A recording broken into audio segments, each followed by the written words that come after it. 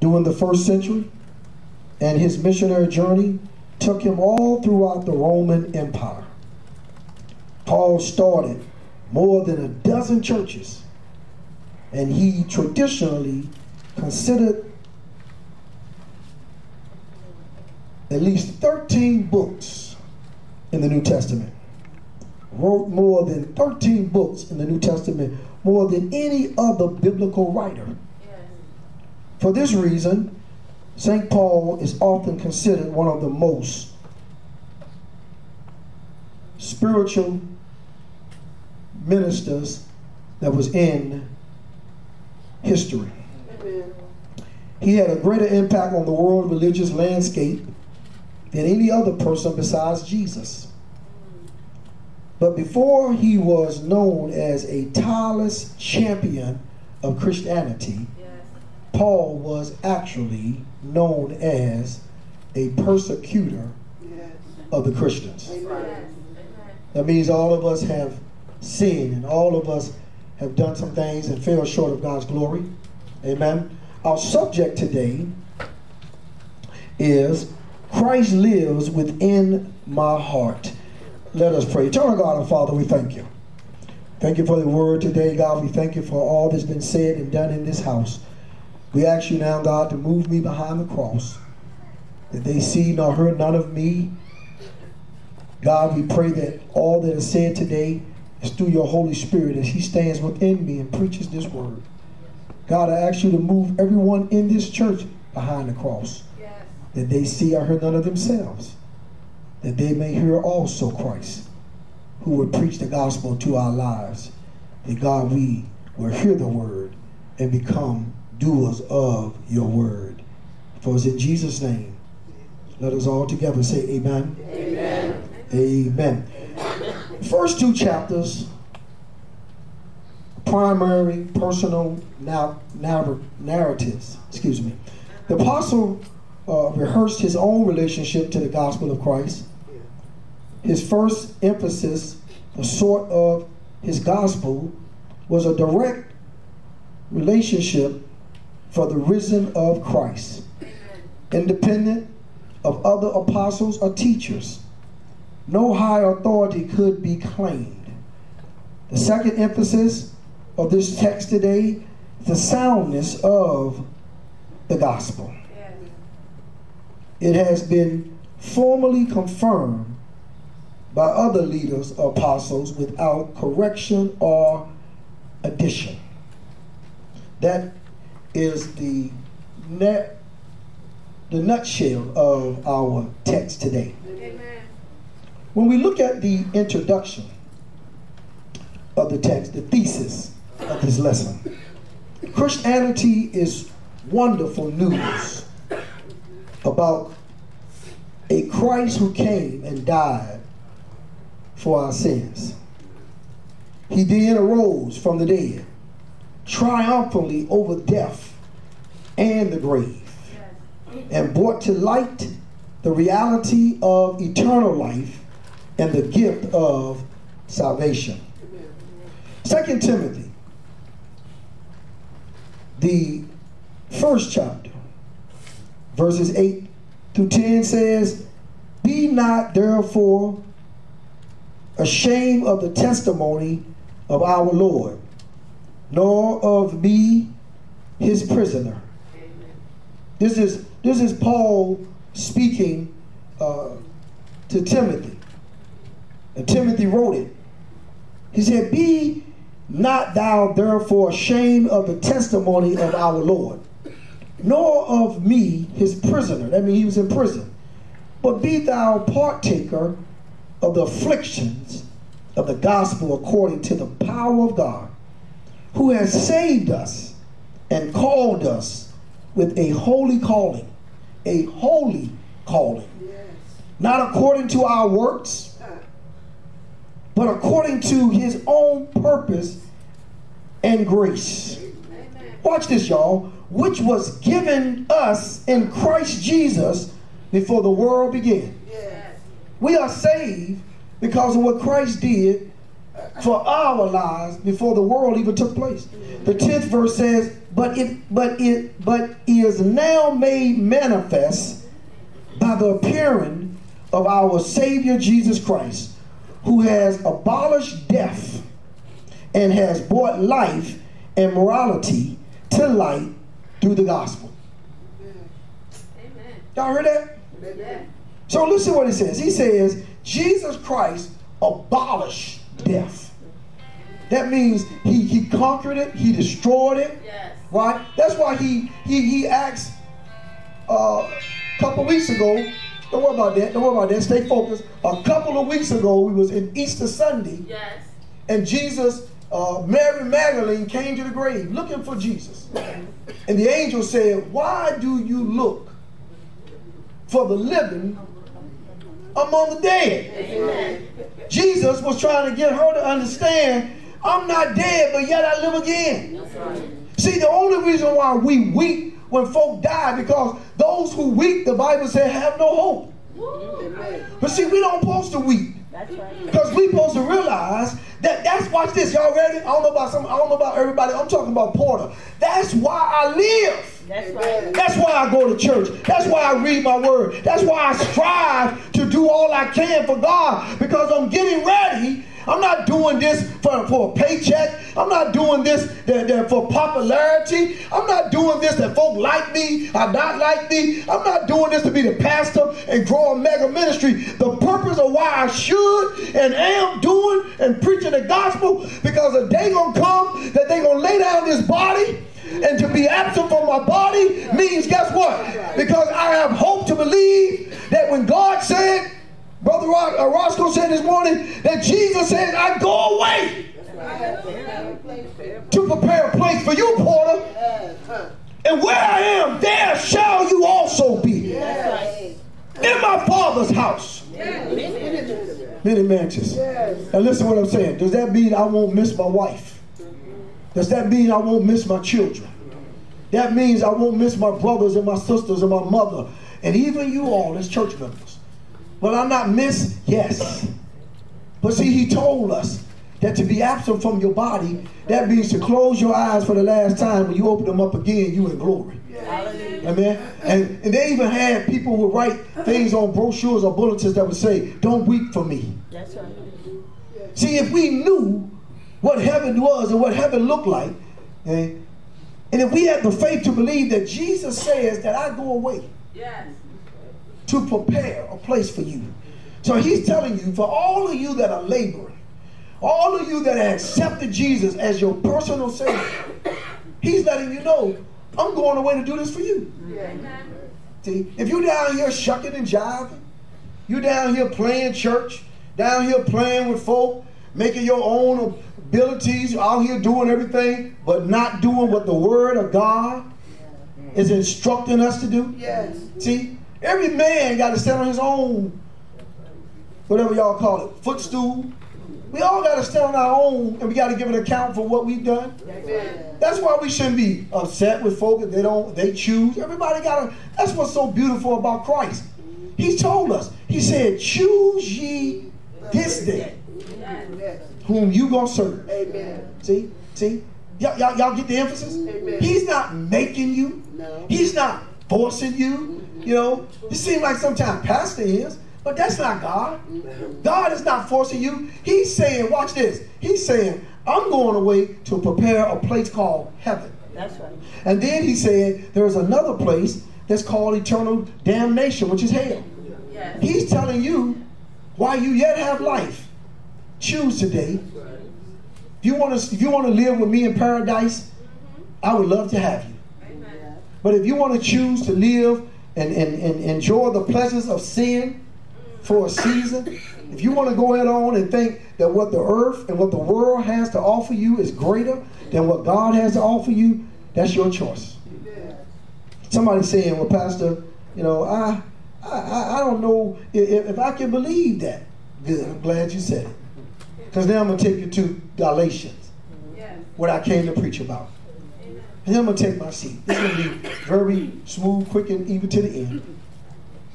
We go on the first chapter of the book of Galatians. I want to introduce you to Paul and how he talks about Jesus. to the Galatians. For those who don't know, Galatian was a city.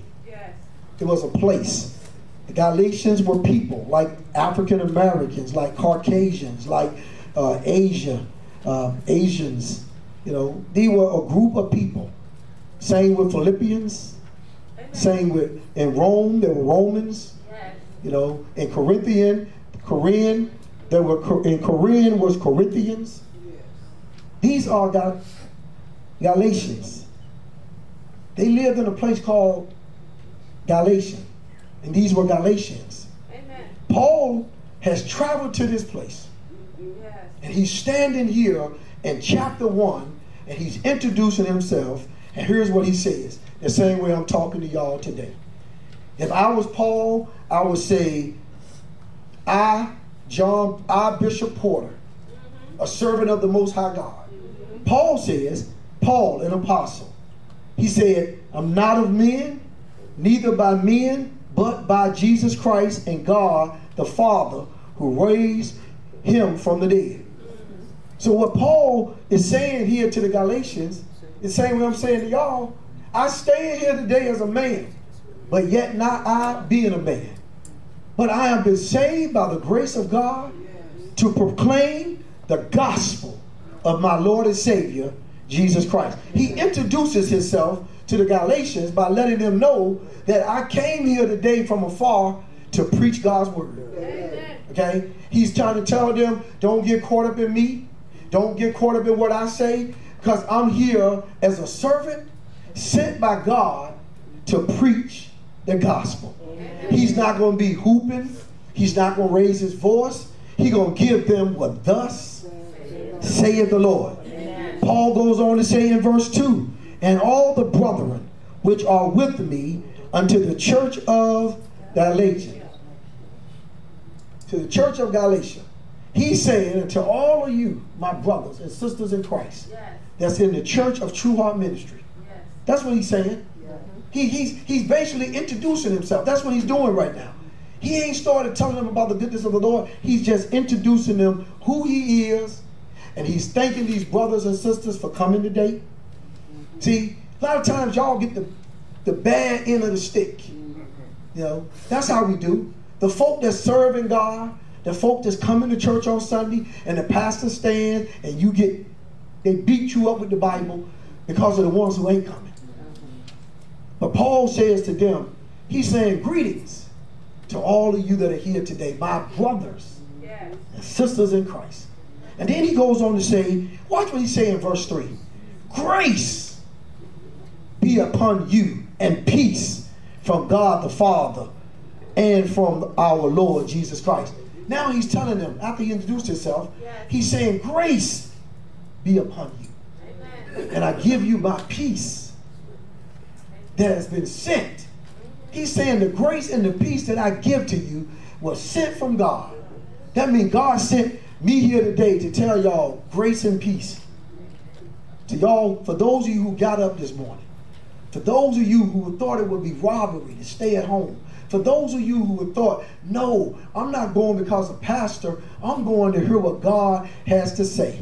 And we thank God that he moved pastor out of the way because I want to hear from my Lord. And so God is saying to you this morning, grace and peace be unto you. Amen. Then he goes on to say in the 4th verse, who gave himself. Listen, now he's talking about Jesus. He's telling you, he said, I'm telling you about grace and peace come from the Father. It came from heaven. I give that to you this morning. Now he's telling you, watch what he says. He's telling you who is giving you grace and peace today. He said, who gave himself for our sins, that he might deliver us from this present evil world according to the will of God and our Father. Amen. Y'all get this? Amen. He's telling you this is what God has brought us here today to say to us. This is what, he didn't bring us here to look at Pastor Porter's clothes and his nice, beautiful red tie. And he didn't bring us in here that we have our moment. Amen. He brought you in here today to encourage you. Yeah. God brought you here today because he wants you to know, I see your struggles. I see your pain. Yes. I see the struggles from week to week. I see what you're going through. I see sometimes you're being overlooked on your job. Sometimes you're being mistreated. Sometimes even when you have tried to do your best, I know evil. Hear what he said here? The present evil of this world. He's saying, I know the evil of the world is present. And I know the devil wants you to give up. And I know the devil wants you to throw in the towel. And I know the devil wants you to just denounce Christ. But he's saying, watch this, who gave himself for our sins. He wants you to be introduced today to the Lord, our God, and Jesus, his son, who came and died and gave his life for the sins of this world, our sins. Then he goes on to say in verse 5, to whom be glory forever and ever. He's telling you today that he wants you to glorify God forever. No matter what come, go, may, whatever's happened, whatever ain't going right in your life, whatever's good, whatever's bad, whatever's misunderstood, he's telling you to give God glory forever and ever. Don't count him short. Because God knows. He knows your suffering. And he has not brought you this far to leave you. We go over and we travel over. I didn't want to stick to that. That was the first 5 verses of chapter 1. But we're going to move over, because I'm almost done, to chapter 2. And we're going to look at verse 16. I'm still talking about God, and now he wants to tell you about this marvelous God. See, if we don't preach Christ, then we ain't preaching. Amen. I was only called by God to preach.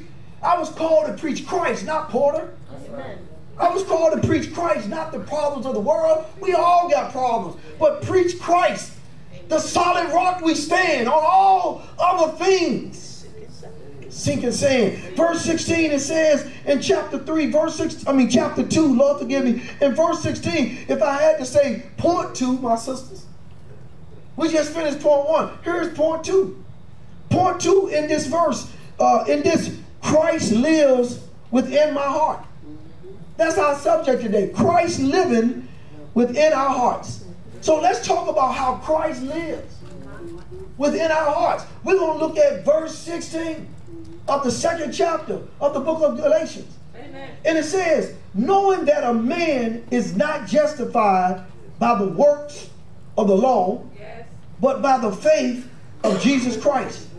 Even we have believed in Jesus Christ, that we might be justified by faith of Christ. Amen. Watch this. And not by the works of the law. For by the works of the law shall no flesh be justified. Amen. So what he wants you to know today, you're not saved today because of your works. Yes. You're not saved because you usher.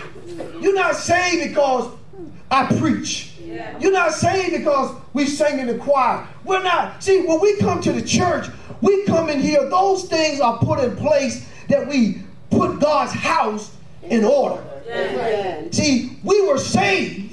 Or should we say, maybe we weren't. But if we came to church and we wasn't saved, well, you shouldn't be working in the house of God until God saved you. But some of us got saved not in the church. Amen. And so when we came in the church, we came in the church, not that we were working the church, but we came in here to fellowship. Amen. One with another. Amen. We came in here to show each other love. That if one of us are down, Christ is saying, I died for the sins of the world. He didn't die for some of us. He didn't die that you started getting saved and thinking that you're better than other people. Amen. He died for all sin. Amen. He died for all people. Amen. So when you are saved, that makes you joint heir to Christ. Amen. Which means, watch this, which means that if you're saved and I'm saved, then God is saying that me and you, Sister June, are connected to the vine. God is the vine and we the branches. Amen. Right? So how in the world can a plant that be part of the vine and all of us are just connected to the vine, right? Which means we're number branches. That's right. Right? We're leaves on a tree Right? So if the vine, or should I say, if the branch or the vine live, then how in the world do the flowers die? Well, if you're connected. The only way a plant or a flower die that's connected to a vine, because the flower or the plant is no longer connected. See, that's how you can tell what's living and what's dead. See, when you're living, then you're alive like this bush, and you got red and yellow and black and white, and all the colors are beautiful in His sight. Jesus loves the little children of the world. See, not one plant is greater than the other. The beauty of the plant comes because of the vine, not because of the flowers. The flowers only represent the vine because the vine brings life, and the life is the life of the light, which God shineth in every man. And so the only way they can live is because Christ lives. The only way we live is because Christ lives. The only way we exist. I'm not talking in your flesh. I'm talking in your spirit. See, God chose you. You didn't choose Him. He chose you. He made you part of the vine. See, before God chose you, you didn't exist. You anybody ever seen a bulb pop up? Boop. You go to a tree and a little bulb there. That bulb has life. That bulb is just a little thing, and it ain't even showing the beauty. Brother Pierce, you got beauty to be shown. See, you was a little bulb, and then all of a sudden God allowed you, and He kept feeding you His Spirit, and kept feeding you His love, and kept feeding you, regardless of what any thorns or any stuff that's around you that's trying to stop you from living or stop you from having life. If God be for you, who then can be against you? God is saying, because I'm the vine and I give life, no man can take it away. No man has the power to stop you from budding, from blossoming, from being what God want you to be. Stop letting people put out your light. They can't put your light out. You ought to tell folks, I'm a child of the Most High God. You ought to let them know, if God be for me, if God shine within me, if God woke me up this morning, if God, see the devil, he wants to put a cloud of darkness over you that the S-O-N don't shine. But see, God is letting you know darkness cannot overtake the light. See, when you are Christ's child, amen, you got a choice to say, today I'm going to live, or today I'm going to die. You got a choice to say, guess what? Today I'm going to let my little light shine. Not because of you, not because of me, but you ought to let your light shine because God gave me life. And God gave me life today.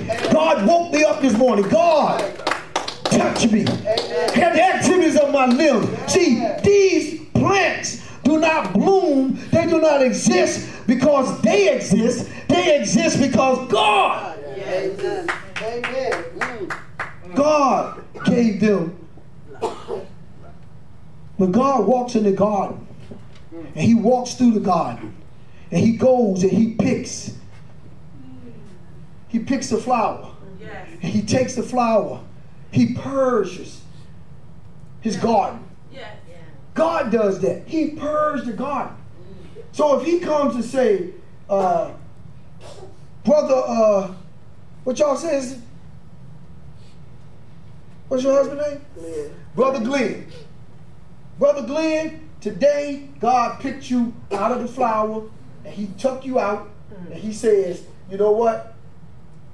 The garden that I created, you have lived for this many years. I put you a root. I gave you water. I gave you everything you needed to be productive. Now God comes whatever time He wants into His garden, and He picks. Now which one of us that are nothing but plants got a right to say, no, Glenn, come back. You don't supposed to leave. And God is saying, I chose Glenn. That's right. And I have a purpose for Glenn. Whatever I want to do with Glenn, I do with Glenn. That's right. Why? Because God is saying, the Lord give it, and the Lord take it away. But what we're supposed to be saying in the garden is we're supposed to be saying, blessed be the name of the Lord. Why? Because we should be sitting in the garden saying, I'm looking forward. That's right. To my day. Yes. When the Lord, when I can stop feeding from the vine, when I can stop living a nurtural life, when I can stop going through the winter, going through the spring, when the wind of life blowing and blowing all of the bushes and you barely holding on, but all of a sudden God shows up and he take it from the bush. And he taketh his plant and he take you to a place where there'll be no more wind. There'll be no more trouble. There'll be no more sickness. There'll be no more disease. There'll be no more, none of that. He said, but every day where I'm taking you to gonna be a good day. Every day gonna be sunshine. There'll be no more teardrops. No more goodbyes. Every day gonna be a day living with the Most High God. Amen. I got to finish. I got to go to verse 3. Should I say point 3? Yes.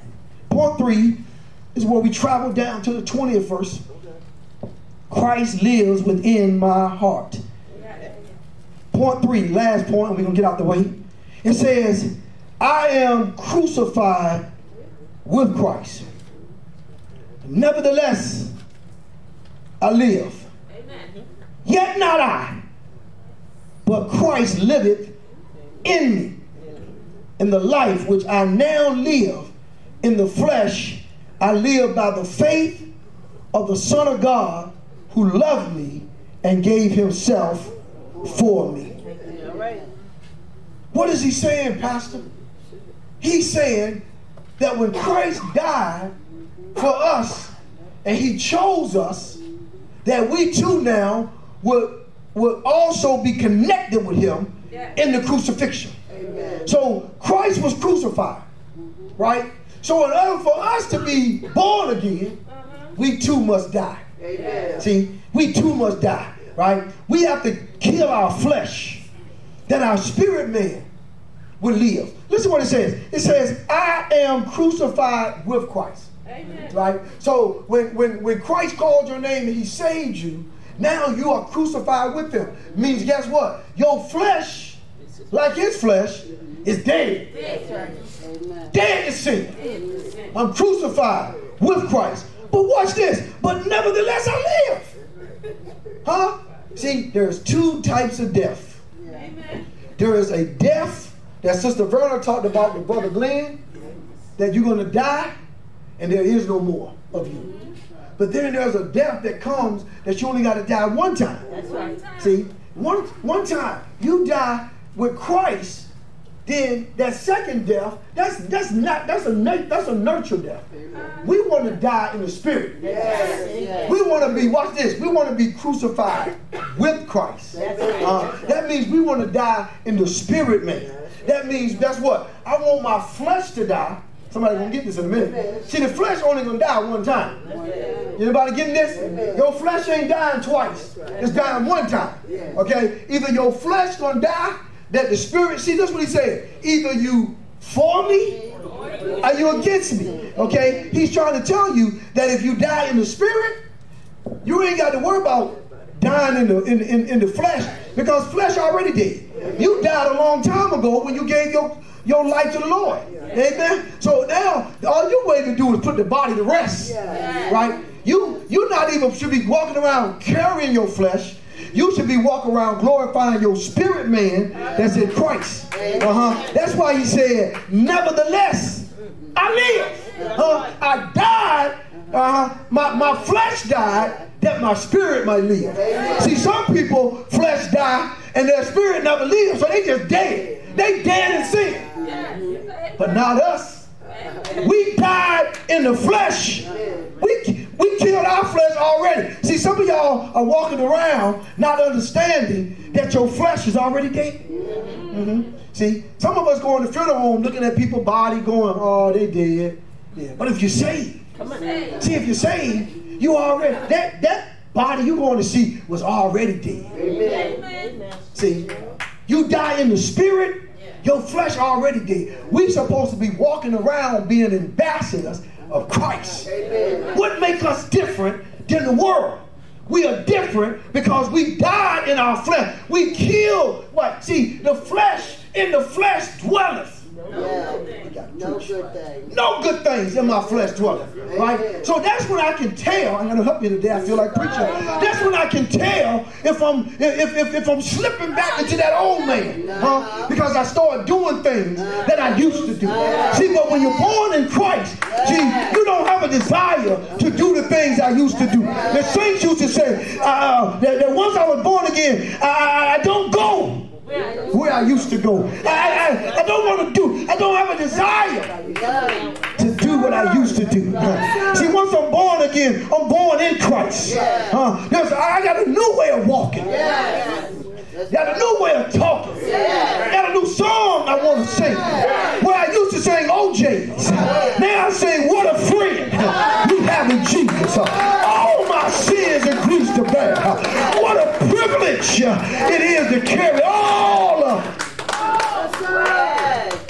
to Christ, the solid rock I stand. All other things are sinking sand. See, when you're saved, you don't talk that old stuff. See, you train partners.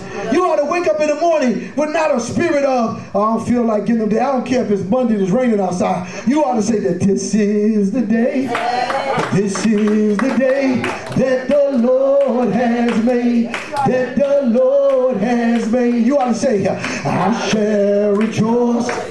I shall rejoice and be glad in it. And be glad. What you say? You ought to say, this is the day that the Lord has made. What? And I shall rejoice and be glad in it. Why? Because this is the day. Stop right there.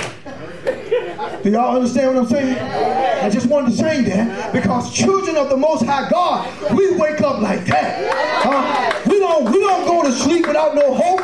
We don't go to sleep thinking we're going to die. No, we wake up in the morning knowing that it's His. What He said? He touched me. And oh, the joy that felt my soul. Something happened. Now I know. He touched me, made me whole. See, that's how we supposed to wake up. We different. We supposed to wake up. And then when the enemy comes, we're supposed to be able to talk to the enemy through the word. We ought to say, no weapon that's formed against me shall prosper. See, the devil going to bring weapons. He going to bring this. He going to bring that. He going to try to stop me. He going to try to discourage me. But life and death is in the power of my tongue. So He live, yet shall I live. Hang up here today. So Christ died that I may live. So why do I have no hope? Why do I weep? Why do I walk in sorrow?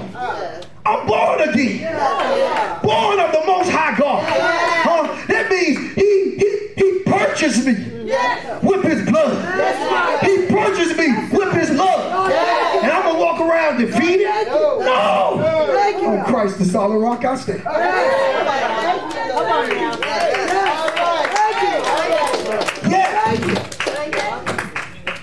I got 5 minutes. I'm going to finish up.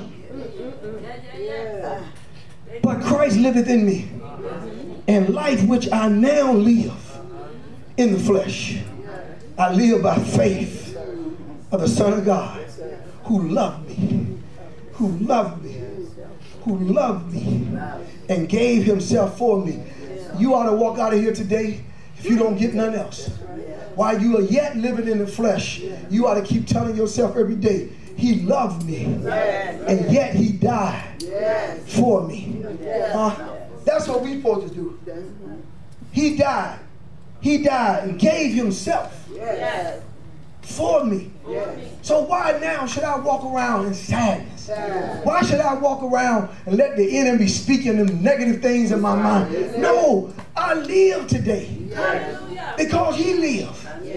I can face tomorrow. Yes. Because I know that he holds my future. Yes. My life is now worth living. Yes. Because he lives. Yes. My life is not worth living because I live. No. My life is worth living because he lives. Yes. See, y'all got to get it. Back to this plan. I'm about to take my seat. The flowers don't live unless the branch or the root live. If the branch stop living, everything, I don't care how pretty it is all gonna die. But the flowers rejoice and they give praises to the branch, because it's the branch that lives that gives us the activity, that gives us the joy, the happiness, so we can shine. Yes. Y'all miss it. Did anybody see the branch on these flowers? You can't hit it, but yet it's powerful. The branch is high. Anybody see Jesus? Anybody see him? Huh? But yet you look at me. Why? Because he lives within me. I live because he lives. I can walk around when folk lie on me.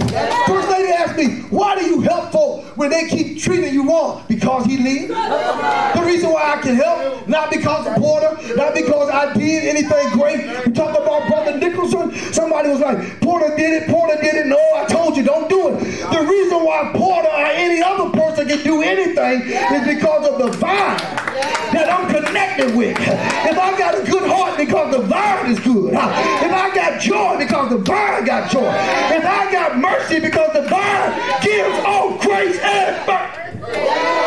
The vine. Who is the vine? Jesus is the vine. He said, ye are the branches, and I am the vine. If you abide in me, and I abide in you, you can ask whatever. He is the vine.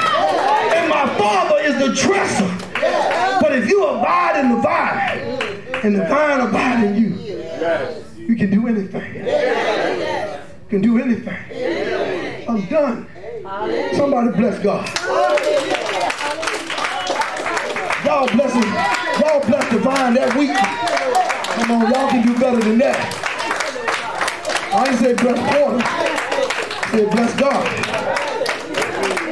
Christ lives within our hearts. Christ lives.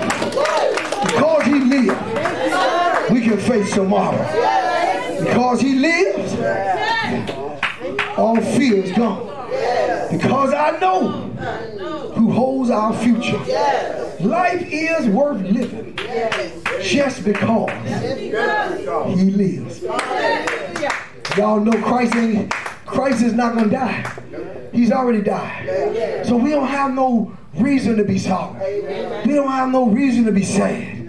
Amen. Put your faith and hope and trust in God, and he won't let you down. To God be the glory for the great things that he has done. Amen. Bless him. Come on, bless him. Bless God.